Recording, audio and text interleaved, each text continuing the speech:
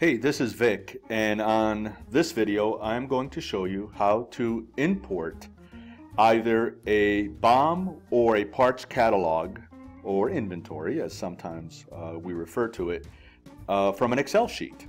So let's get started.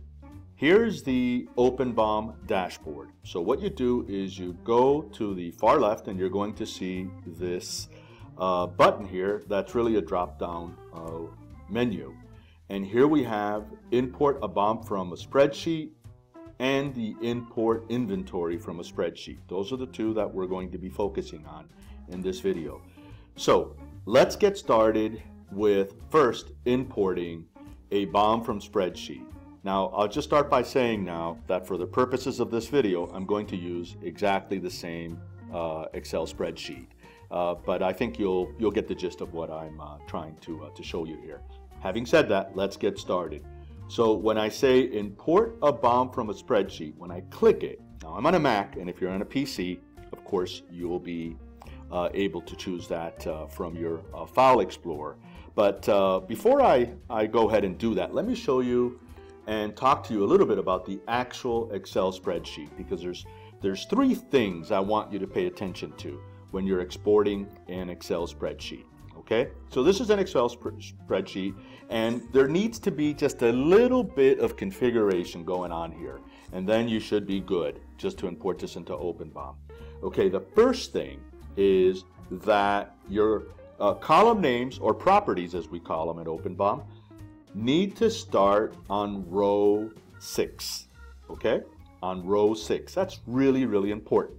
If you start on row 5 or you start on row 1, it won't import correctly, and if you do so on 7 or otherwise, it won't import correctly as well. Needs to start on row 6. That's rule number 1.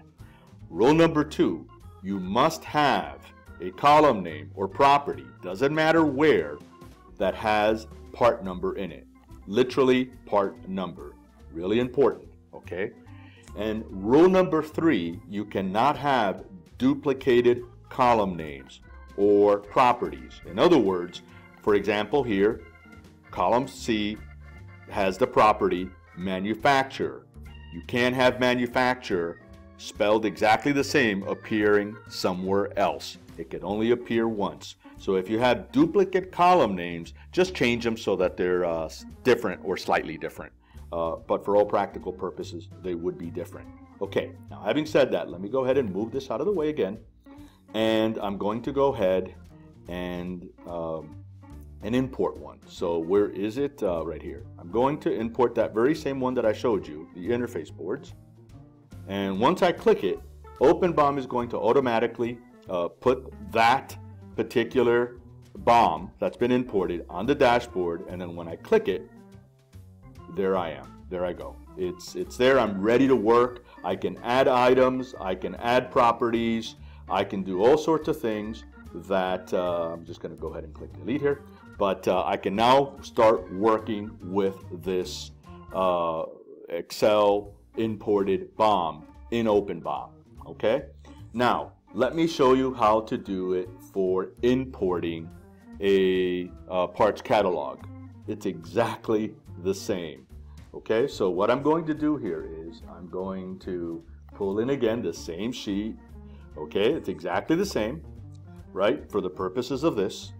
And again, the same rules apply. Nothing changes, with the exception that when you import, right, rather than import BOM from spreadsheet, you will click import inventory from spreadsheet. So once you click that, you go through the same process as before.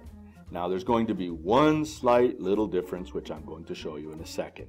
So when I click this, now before, remember I said it's going to appear in the bills of material. Now because I imported a parts catalog or inventory, this is not the BOM dashboard, right? This is the dashboard for the parts catalog. You see that it's even highlighted here. Let me get rid of this, right? So this is the BOM. This is the one we imported earlier, okay, the BOM from spreadsheet.